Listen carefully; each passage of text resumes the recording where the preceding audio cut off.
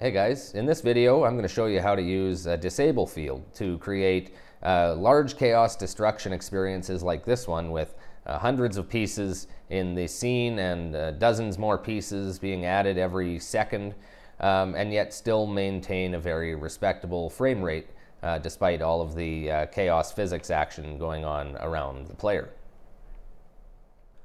Alright, so I'm going to get started here in a new first-person template project, and the first thing I'll do is find the sleep and disable field from the engine contents. So in the content browser, I'll go to Settings, Show Engine Content, and in the engine folder, I'm going to search for sleep disable, and there it is, fs_sleep disable field that I want to copy from the engine. So I'm going to duplicate this. It's always a good practice to not to modify engine contents, rather to duplicate it and move it to your own content folder. All right, so I'll turn off Show Engine Contents, and back in my content folder, I'm going to drag one of the sleep and disable fields out into the world here. And so we get this pink box here that's showing us the size of the field. And you can also change the field fall off shape here. This can also be a sphere, or it can be plane. I'm going to put it back to box for now, and you can adjust the field behavior here between sleep, disable, and kill, each of which has their own color assigned to them here, so you can visualize in the editor at a glance which field is which. And of course that's editor side only. These fields aren't visible at all in the game at runtime. All right, so let's open up this actor here, just quickly take a look under the hood. We've got a fairly simple event graph here. We've got some debug options here. On the event tick, we've got to check if the field is active, and then it creates our box here, our field, based on what you've selected for behavior, sleeping, disable, or kill. And it's based off of a magnitude input here, which is exposed as a variable called threshold. So you can set basically the speed. It says here, if a rigid body passes into the box while traveling below this threshold, then it's going to disable or sleep or kill, and that's based on what you've selected in the field behavior option. All right, so I'll close that for now. Fairly basic.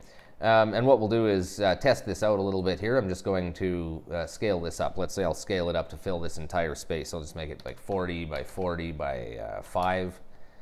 And we'll center it here somewhat.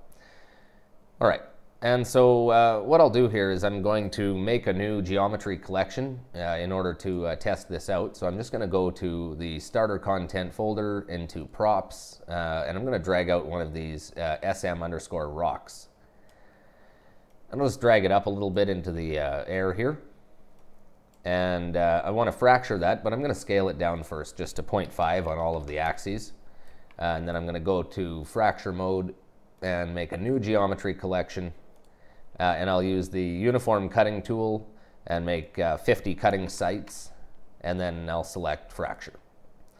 Okay, and I'm going to go back to select mode now. And in the details here, I'm going to find show bone colors and set that to false. And then what we'll do here is, if I press play right now, this is just going to fall from the air and break on the ground. But the sleep field isn't really doing anything. These pieces aren't really set up to, nothing's set up to happen when these pieces are asleep. So one thing we can do, for example, with sleep is, if I look at my rock geometry collection file here, I can open that up.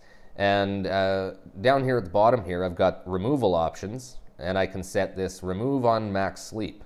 It says remove particle from simulation and dissolve the rendered geometry once the sleep threshold has been exceeded. So I set that to true, and the sleep threshold is this number of seconds here. And maybe I'll just make this a bit lower values for the purpose of demonstrating. Let's say between 2 and 4 seconds after sleeping, remove pieces and take between 2.5 and 5 seconds to dissolve them. And these ranges here are just to break it up visually so it's not quite as noticeable what's happening. And so this is one effect you can use to remove fractured and broken geometry from the scene somewhat smoothly and rather than abruptly. All right, so let's check it out here, see how that works.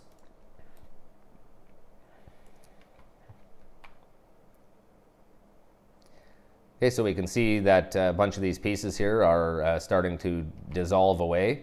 And as we wait here and look, more of these pieces should start to dissolve. There we go. I think if pieces are still touching and colliding with one another, they may register as being above the threshold. So it takes time for once adjacent pieces start dissolving, then they are maybe being considered below the threshold after that. So that's basically how that works. And so let's move on and try something else here. Let's set this field here to, let's set the field behavior to kill, for example. And a kill field is going to do just that. Anything that enters is going to be killed in terms of, it's going to be just removed from the physics pipeline entirely, completely, and there's no way to re-enable it or wake it up later. It's just gone. And so if we try this out, for example, I'll press play. We can see that our rock gets stuck there right at the start of the field. I'll just turn off motion blur here. I think that's causing a bit more, let's see here. Well, it's still a little bit blurry, but anyway, the field causes the particles to be killed immediately. And so the use for a kill field is if you've got, you know, a chaos experience happening on screen, you can place kill fields just off screen or in the areas where the particles may be headed to keep them from overloading the physics pipeline. All right, and so the next one I'm going to look at is the disable field, which is similar to the kill field, but pieces that have been disabled can be re-enabled by setting up the correct field settings. And disable essentially is going to allow pieces to be removed from the physics pipeline so they're no longer being considered for collisions and whatnot against other pieces, which is going to allow your frame rate to stay a lot higher than if all of the pieces in the simulation were constantly being evaluated. So for this one here, what I'm going to do is I'm going to delete this rock geometry collection from the scene, and I'm going to make a new actor, new blueprint actor called B_falling rock. And I'm going to add a component to that, a geometry collection. And the geometry collection here, I'm going to set the rest collection to the rock geometry collection. And then what I want to do is I want to add some effects to this, what I'm going to create here. So I'm going to go to under general here in the settings. I'm going to say notify breaks and set that to true. And then I'm going to go to the event graph and I'm going to find an empty spot here. I'm going to say on chaos break event. And on each break event, well, not every break event, that might be too much. So I'm going to just say random integer in range. Let's get a random integer from 0 to 20. And then from the return value, we'll see if that's equal to 0. So that's going to give me roughly a 5% chance on break for this to occur. And what I want to do is spawn emitter at location, and we'll spawn an explosion, and the location here I'm going to plug in the break event. I have to split the pin here, plug in break event location, and then I want to spawn another emitter, Control D to duplicate, and we'll spawn a smoke emitter. And for this one I'm going to scale it up as well to maybe like 2 on all of the axes, and we'll plug in that same location here. All right, and so what I want to do here is have a bunch of these falling rocks spawn overhead or around the middle of the map here in the air and fall down towards the ground and be crashing and breaking and exploding and smoke rising and etc. And so one more thing before I move on here, I need to adjust this smoke particle system, because by default it's set to just continually loop over and over again. There's no end, and it'll never be destroyed here as per this auto destroy. So I'm going to find that quickly here in starter content, particles, and open up P_smoke. And I'll select the required selection here, or section, and I'll find under emitter loops here, it's set to 0, which is to loop continuously. We're going to set this to just loop one time. And I'll save that and close that. And that's basically it for this falling rock actor as well. I'm going to compile, save, and close. And what I want to do to spawn those falling rocks up in the air above the map is I'll just use the level editor. So I'll go to the toolbar here. Sorry, the level blueprint is what I meant to say. So I'll open the level blueprint here and make a begin play node.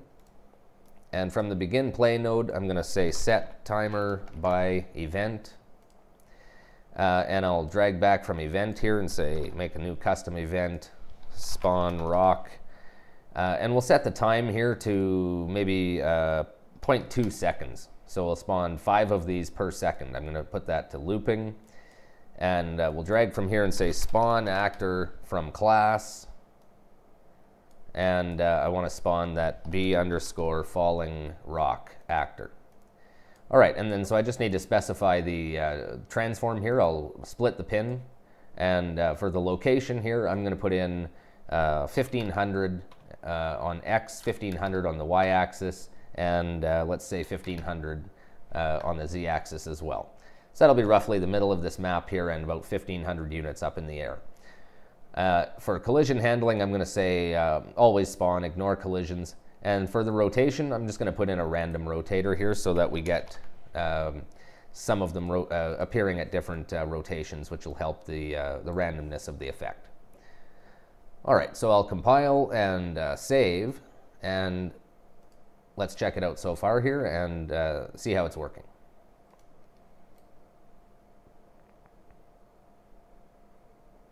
All right, so this is not too bad, and certainly because of our disable field, I'm sure that the frame rate is hanging on not too bad as well. We'll just check that out here.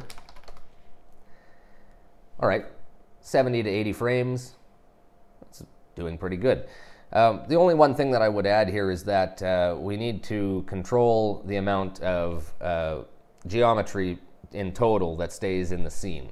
And so I'm just going to go back to my content folder, open up the B falling rock actor, and I'm going to, in the details here, I'm going to find lifespan and set the initial lifespan to 10 seconds.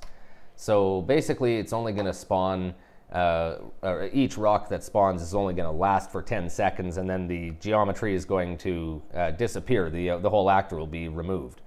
And so hopefully that wouldn't be too noticeable because there's going to be so many rocks and components of these actors on the ground. And so let's check that out. We'll just watch in the world outliner here and see how many actors it will create in total before 10 seconds is up and it starts removing them at the same rate. All right, so it's about 120 actors that's going to end up in the scene here. And again, the frame rate holding on very nicely. It's sitting at high 80s, low 90s, which is pretty good for having this much action going on in terms of physics calculations and geometry being rendered here, and particle effects and everything else. So let's take a look here quickly. If we didn't use the disable field, or let's just disable it, say field active, we'll check, set that to false.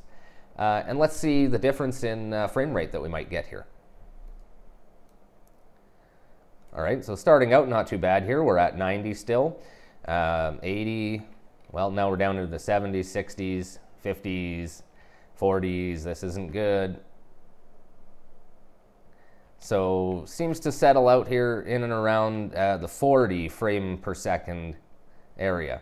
Which, I mean, obviously 40 frames is still playable, but you're also going to have other things going on in your game. You don't have the entire overhead available just to render this effect. And here, if we keep going, we can see we're actually dropping below 40 here, occasionally into the high 30s.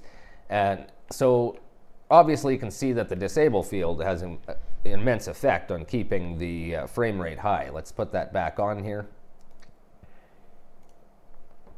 Run the simulation again. And again, we shouldn't be dropping much below 90 frames at this rate. So a lot less cost to render this chaos physics experience when using the disable field. Oops, Looks like some of those rocks got stuck there. All right, well, that basically covers it for this video. Thank you for watching, and I'll see you in the next video.